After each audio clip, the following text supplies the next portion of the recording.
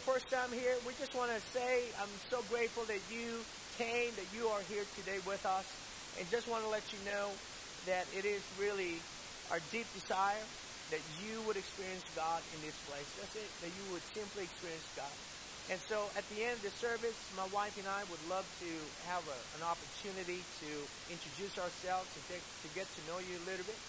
And our goal is just 2 minutes, and we'll get you on your way. All right, awesome. And secondly, that before I preach, if you can turn your Bibles to the book of Genesis 39 is where we're at, the book of Genesis. While you're turning there, I just want to let you know that after the second service today, we are going to have a day to engage. It's that time where the younger generation and the older generation are encouraged to engage and to really learn from each other, because this is part of our vision, is to really understand each generation. And so asking the question, what can we do together to advance the kingdom of God? And so we want to engage. That's happening after the second service. Genesis chapter 39 is where we are today. And what we're going to do, friends, is we are going to just follow me. We're going to skip. We're not going to read the whole thing, but I'm going to just skip and just follow me. I'm going to tell you which verse to go to, okay? Chapter 39, verse 1. Now Joseph had been taken down to Egypt. Potiphar, an Egyptian who was one of Pharaoh's officials, the captain of the guard, bought him from the Ishmaelites who had taken him there. So, just understanding the background of the story, Joseph was sold into slavery by his own brothers. By his own brothers. So, just imagine the dysfunctional that his family was, and selling Joseph into slavery was kind of somewhat just brutal. And then verse 2, the Lord was with Joseph so that he prospered, and he lived in the house of his Egyptian master. When his master saw that the Lord was with him and that the Lord gave him success in everything he did, Joseph found favor in his eyes and became his attendant. Now, look at this. Potiphar put him in charge of his household, and he entrusted to his care everything he owned. And then verse 5, from the time he put him in charge of his household and of all that he owned, the Lord blessed the household of the Egyptian because of Joseph. The blessing of the Lord was on everything Potiphar had, both in the house and in the field. So Potiphar left everything he had in Joseph's care. With Joseph in charge, he did not concern himself with anything except the food he ate. Now, in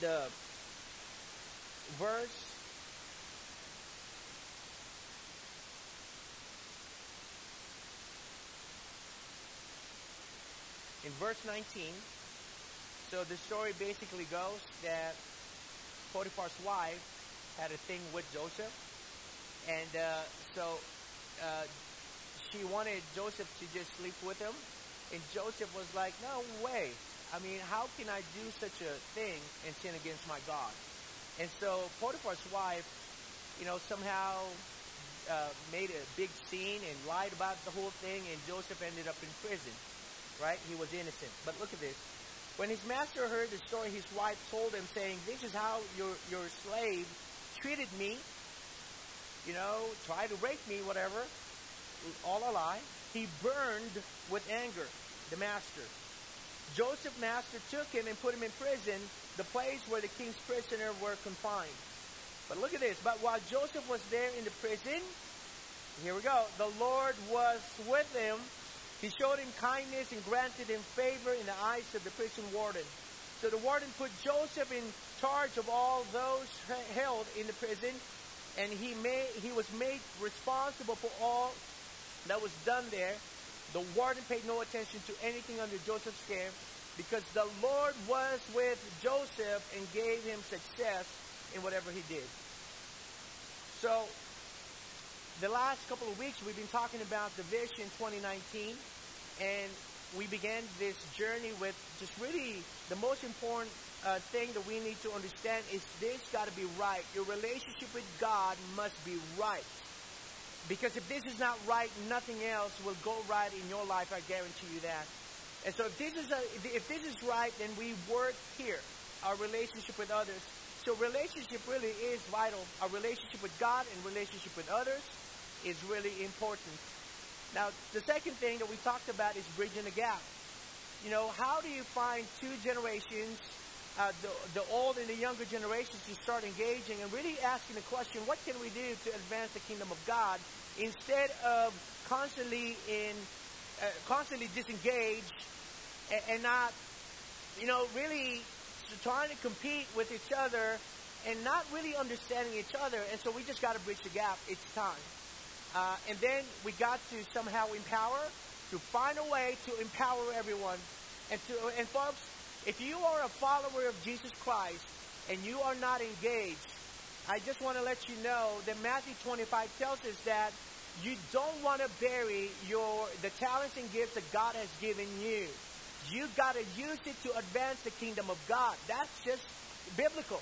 And so if you're a follower of Jesus Christ, whether you're young or old, and you know, I'm so proud of Pastor Geraldine, the fact that she is using even the children to help her in ministry. In fact, she is going to take 4 young people, or children, not young people, children, and she is going to mentor them 4.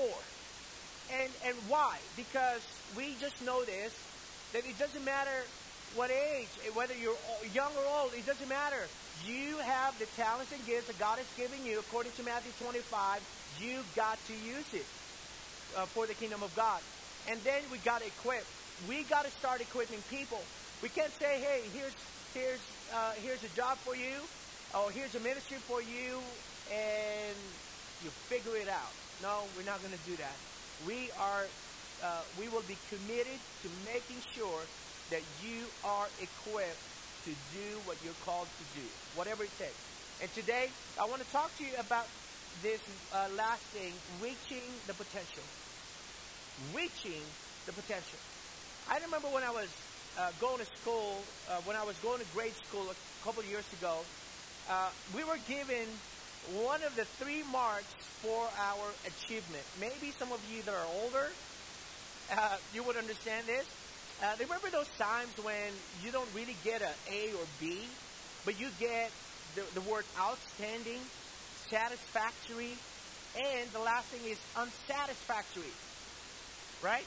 And so I remember that we would frequently compare our results, right? Or how many O's you get, how many S you get, and then we don't talk about the U, the unsatisfactory. And it's funny because we never brag about the U's, right? We don't brag about, oh, look at me, I got a lot of unsatisfactory. I'm just good. No, you don't. And but for me personally, I was good with satisfactory. I mean, I don't care about I mean, those are for the geeks. And so I'm just good with the S, right? I'm just good with an S. But my aunt who took care of me, she didn't want me to just settle for an S. She wanted me to pursue the O, outstanding. But I was like, my attitude was like, I'm good with an S. And so I was just average. I was satisfied with satisfactory. And here's the thing. Just like me, if a student becomes content with a satisfactory effort, he will rarely pursue himself to earn an O for outstanding. That was me. The same is true in life, friends, is that if a person becomes content with what is average, which many is satisfied, she will miss out on how God truly created them to be. You see, God created you and me in His image and likeness, is what He said in the book of Genesis, right? We know that. And if God has created you and me in His image and likeness, now let me ask you this. Is there anything average about God? Come on. Is there anything average about God? Thank you. Love the fact that you're engaging with me this morning. And the person who is good with average will rarely make the effort to pursue truly what is excellent or outstanding for Jesus. In the vast majority of cases, the longer a person remains satisfied with the string of S marks in her life or his life, the more she becomes complacent about life. Going through the motions to achieve satisfactory results becomes the norm. It becomes the norm. And here's the thing, friends, if you look at the book of Acts, which is part of our journey this year, I don't know about you, but I can see that the church, the people, the followers of Jesus Christ were so effective, were so influential, and the power of the New Testament church was so evident. Would you not agree? I mean, you just know that there's so much more, for us as God's people than we are currently experiencing. Right? There's so much more. And that leaves us with two options today.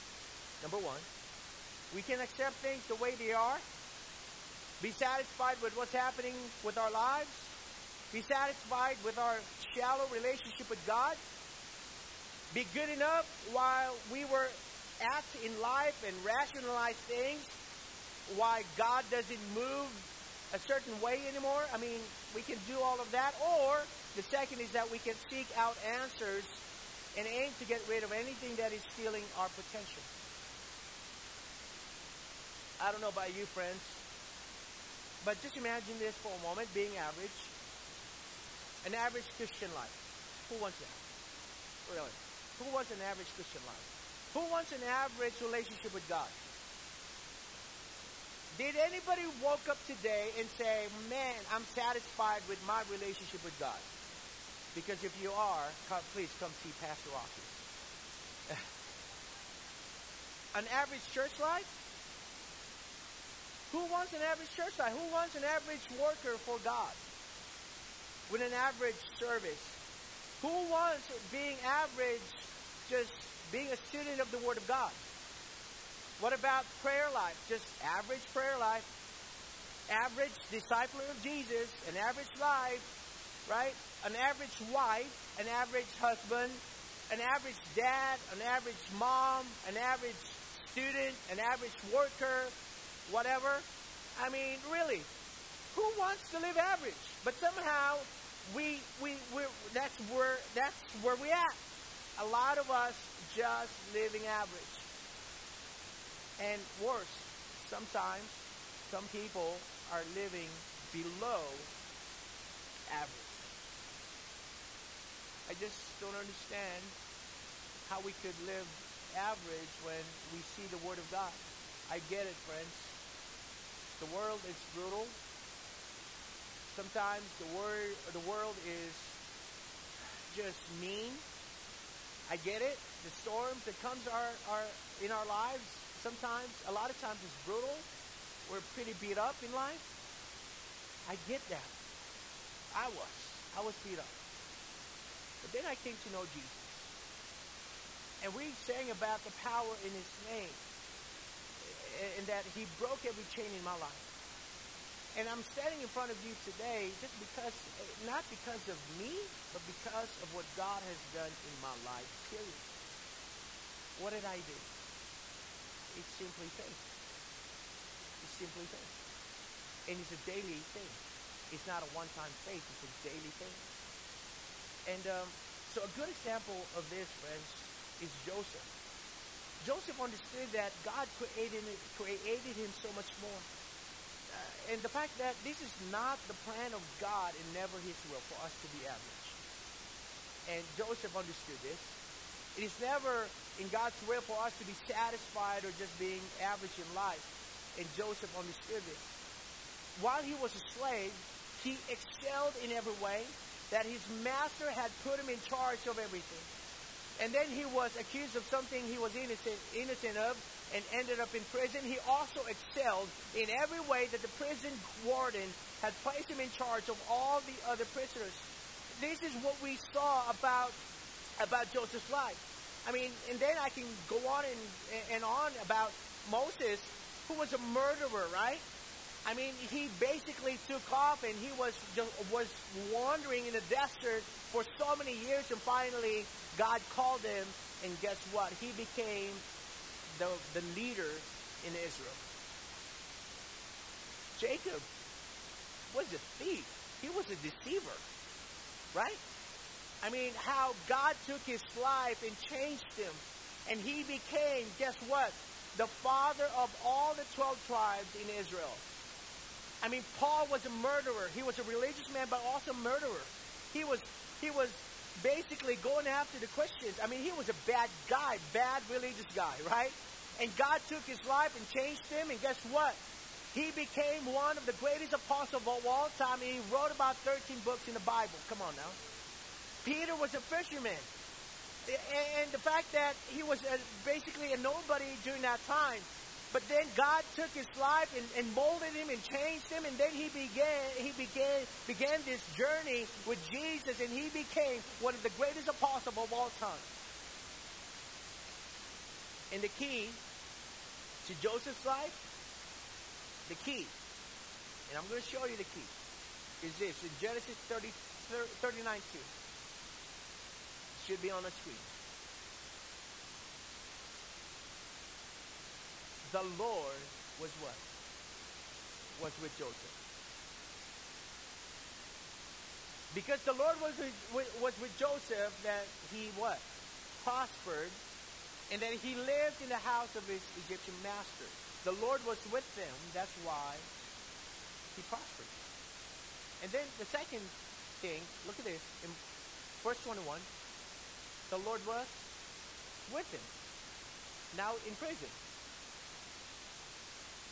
Showed him kindness and granted him what? Favor in the eyes of the prison warden. The Lord was with him. Friends, the first thing I want to remind you is this, is who you have. Who you have. In the book of John chapter 14, 6 tells us this, I will ask the Father, Jesus said, and he will give you another helper, that he may be with you, what? Forever. Right? That means today, he's still with you. He's still available to help you until today. It wasn't back in Jesus' day that he said this. He said he will be with you forever until today and tomorrow and next year and 5 years from now, 10 years from now, until you and I are dead. He will be with us. All right? That he may be with you forever. That is the Spirit of truth, whom the world cannot receive because it does not see him or know him. But you know him because why? He abides with you and will be in you. So who you have, understanding who you have, friends, is important. Who you have, understanding that is vital in your Christian life. We have God, the Holy Spirit, in us, right? So if the Holy Spirit is in us, why in the world are we going to settle for anything less? It's to live average. It doesn't make sense. Would you not agree? Because there's nothing about the Holy Spirit, there's nothing about him that is average. Nothing. He is the one who created the world and the universe and the galaxies. I mean, come on. He is the one who created everything. There is nothing average about your God who lives in you. If you're a follower of Jesus Christ. If you're not a follower of Jesus Christ, here's your opportunity. That if you believe in Jesus today, and you surrender your life, and you ask him to forgive you, and you repent of your sins, the Bible tells us that the Holy Spirit will come. And he will live in you, and he will transform your life, that he will do some extraordinary, incredible, exceptional things in your life, if you believe in him. And we have God, right? And a lot of times we act as if we don't.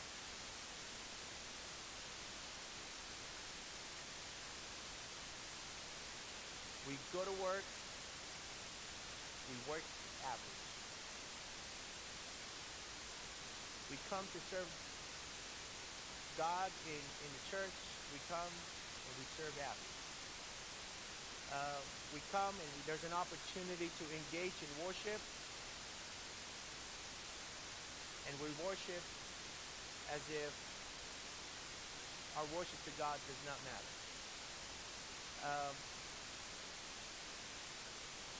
We have the capacity, folks, to be exceptional and to live extraordinary because of who you have and who I am.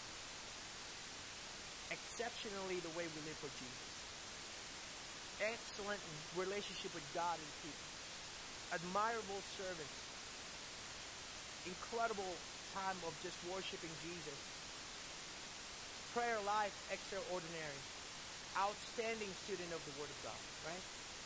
We could achieve that, and we could be at that place simply because of who you have. The second thing is what you have. What you have. Who you have, the Holy Spirit, and what you have. In John 10:10, Jesus said, I have come to what? Give you life. And life abundantly. What you have is what? Is life. Of who? Of Christ.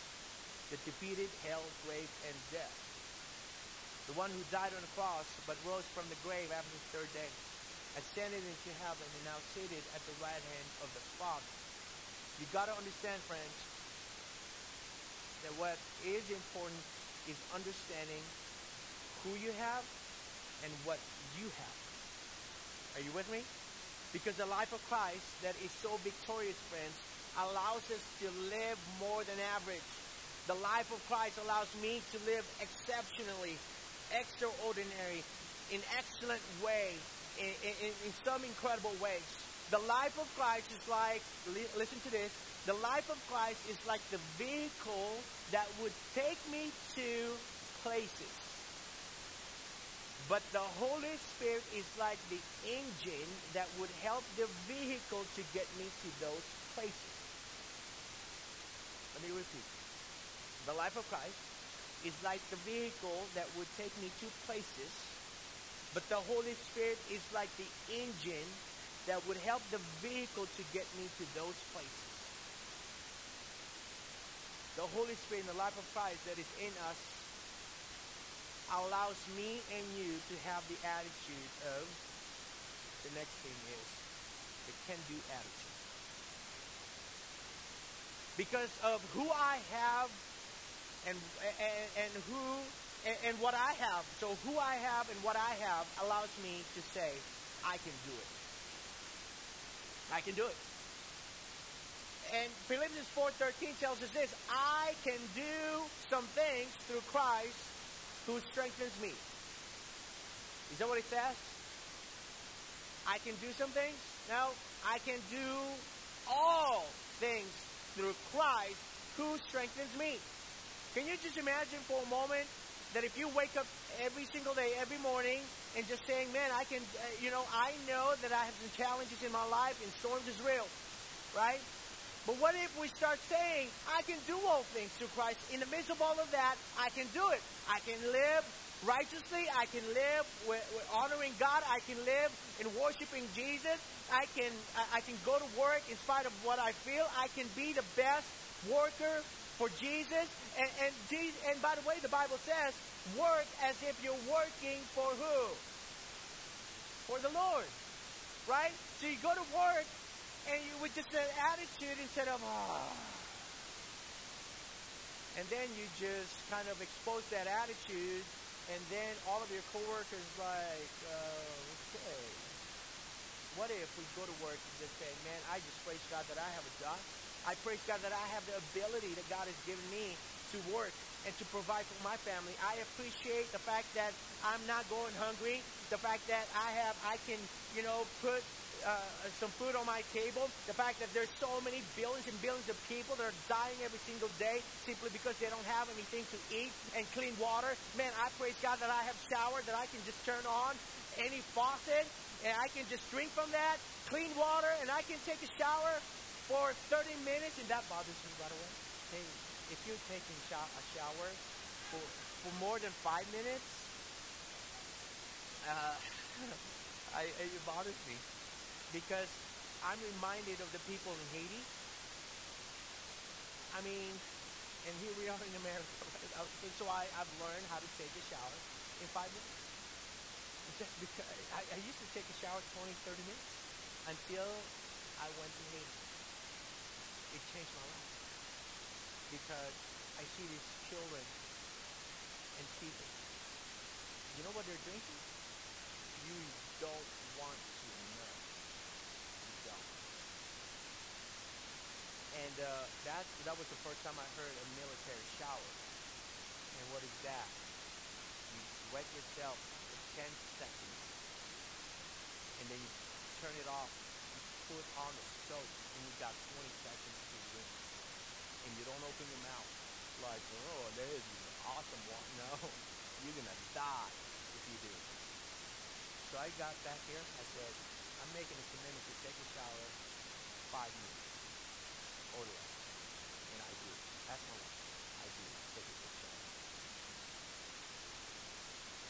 So how I got to that, I don't know. Water. Water is connected to can-do attitude. And I can do all things through Christ who strengthens me. God gave me the Holy Spirit. God gave me His life that allows me to say, I can do it. I can do it. So let me ask you this. Is there any indication that living a life of average is really acceptable to God?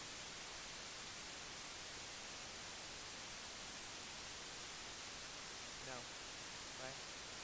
Because in the book of Acts, you can see that the church was a powerhouse. Everybody was living extraordinary and exceptional. Acts 4:13 was one of these incredible stories about Peter and John. They were before this religious people. And the religious people, they began to observe something different about these two people, Peter and John. Now, look at this. Now, as they observed the confidence of Peter and John and understood that they were what? Uneducated and untrained men or unschooled, right? They were amazed and began to recognize why? Because they were with Jesus. They were with Jesus. There's something about being with God. Being led by God and being used by God.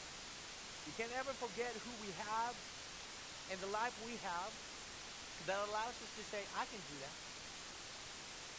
We have the Holy Spirit and Jesus has given us His life that defeated hell, grave, and death, right? There's a person who came to this country with absolutely no English. Just yes or no. Probably. Or a little bit more. But that's it. And later on, his life basically was a mess, and he comes to know Jesus, and he becomes a pastor. And the pastor that he's now pastoring is pretty multi-ethnic. And he now serves as one of the executive presbyters for the District of the Assemblies of God and the president for the Filipino American Assemblies of God National. And this is a person that did not speak any English when he came and took over a church that is completely Filipino, is now a multi-ethnic. You're looking at it. You're looking at it. And do you know why? I simply said, I know who I have. I know what I have. That allows me to say, I can do it. The danger about this, friends, is that we need to be careful to pursue being excellent with our sinful nature. The danger is that we pursue something excellent for self-gain. That's dangerous. We can only be truly successful and satisfied in the will of God when our lives are completely surrendered to Him. Don't be pursuing something excellent for self-gain. You will get in trouble. And friends, let me just encourage you with this. God wants us to pursue these things, excellent and being extraordinary and all this stuff in godliness. In godliness. So what's the whole purpose of this? What's the whole purpose? To really understand that you and I are encouraged by God to reach our potential. What's the whole purpose? So that you and I can build our ego? So that you and I can be prideful, and so that you and I can say, oh, look at me. For self-gain, all of this stuff? No, God forbid. The whole purpose is so that you and I can honor God, and so that you and I can glorify His holy name.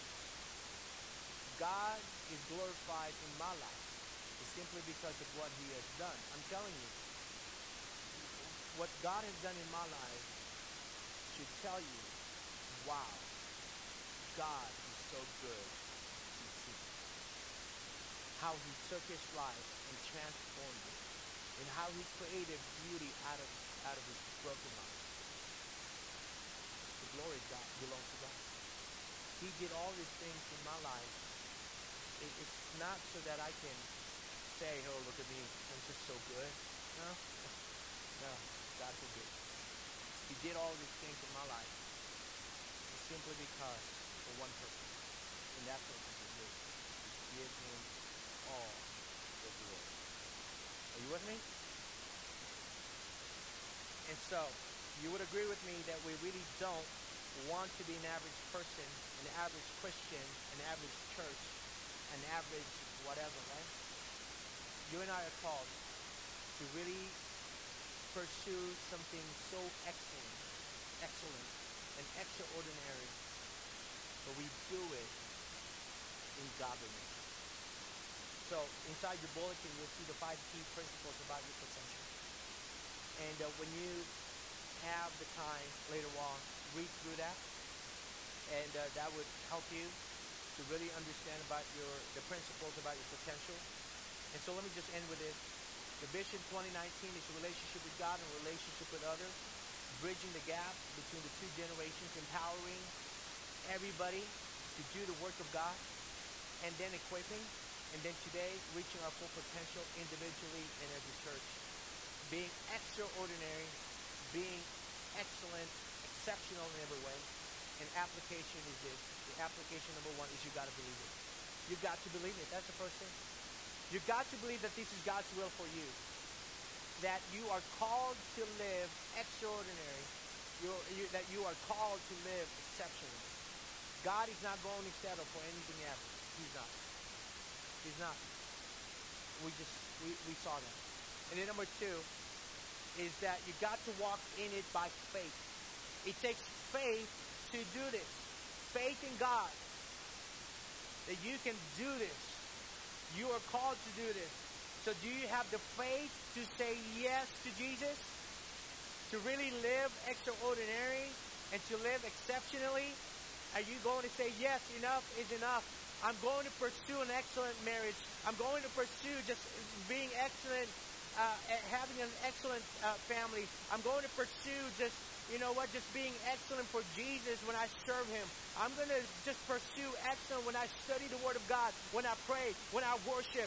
I'm just going to do everything exceptionally because of who I have and what I have that allows me to say, I can do it. I can do it. And then number 3, you got to do the work. You got to do the work. You got to do the work.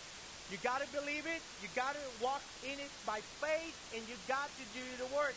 It takes a lot of work to accomplish these things, but it's time for us to do it and to do it together. The leadership will be committed to helping you, making sure that you are doing it, that you are not settling for average, that you are not settling for satisfactory, just like when I was in grade school. No. We are going to hold each other accountable to say it's time for us to live exceptionally, extraordinary, and as a church, it's time for us to really impact lives and to really influence them for Jesus Christ. Are you with me?